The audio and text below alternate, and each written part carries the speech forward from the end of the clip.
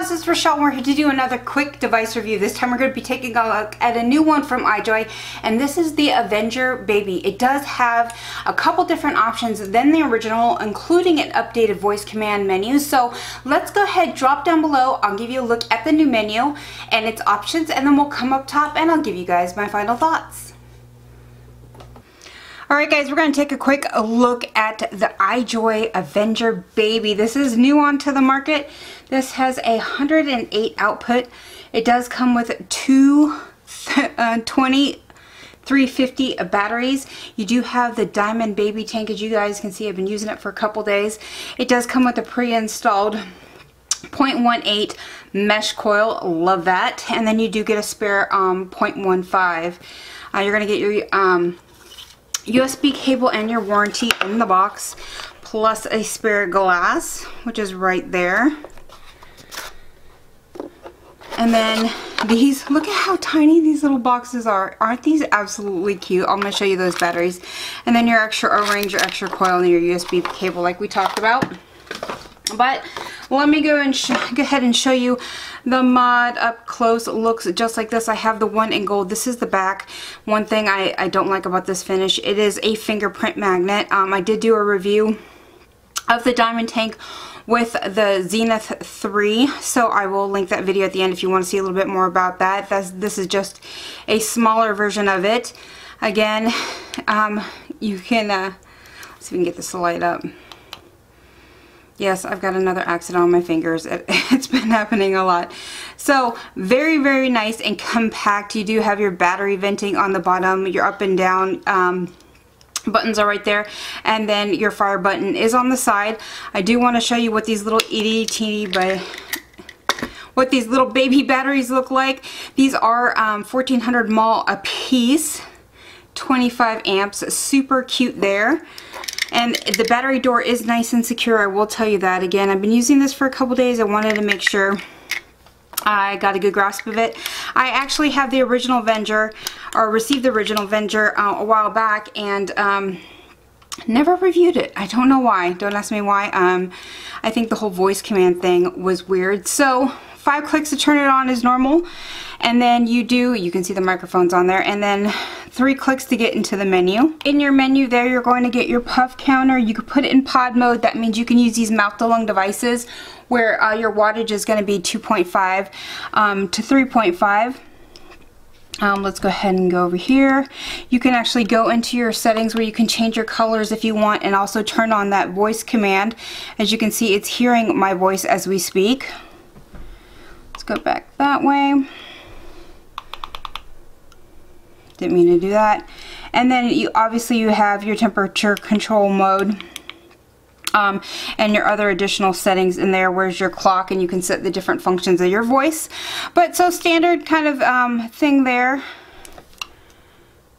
You can either turn your voice on, and we are going to, because basically you know, it's a standard menu, but I did want to share with you their updated voice commands. So in debating to do this whole review, I was really skeptical of doing the voice, but we're going to go ahead and do it now, because now you can do particular wattages versus the old one where you could not.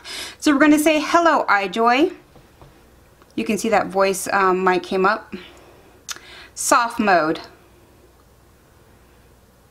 Normal mode. Hard mode.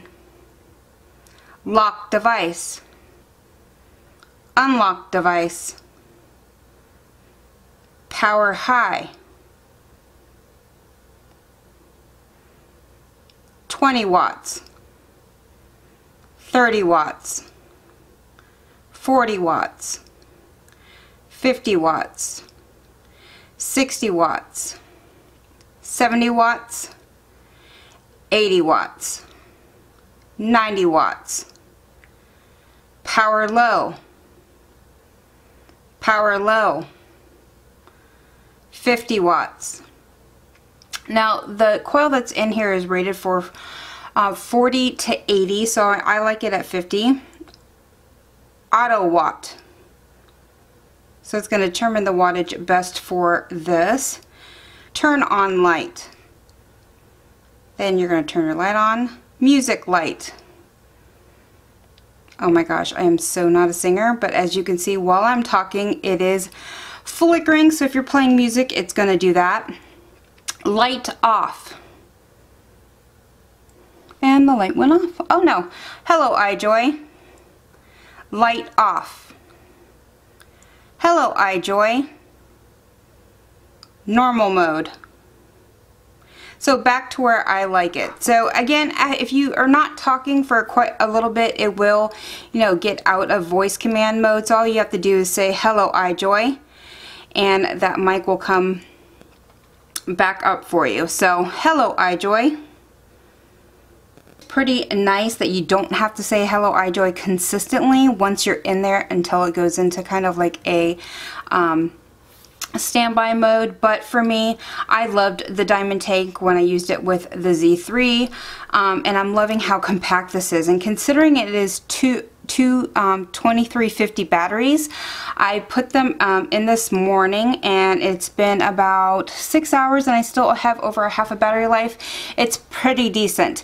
You can use bigger tanks on this. You can go up to 25 millimeters easily, so I could actually put a regular diamond tank if I wanted to on that. I can show you that as well. Let's go ahead and twist this off.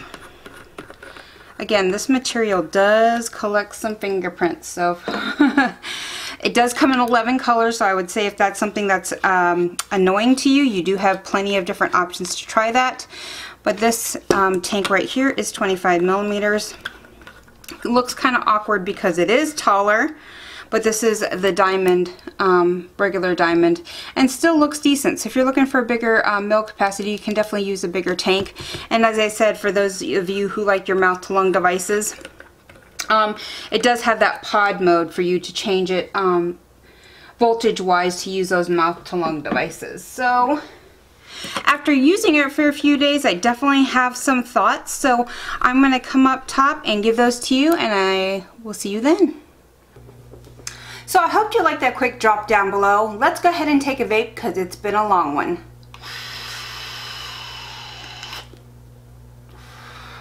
Flavor on the coils for the diamond tank are absolutely amazing. The only con I have about that tank, and the same with the last one, is it is a little noisy and a little whistly.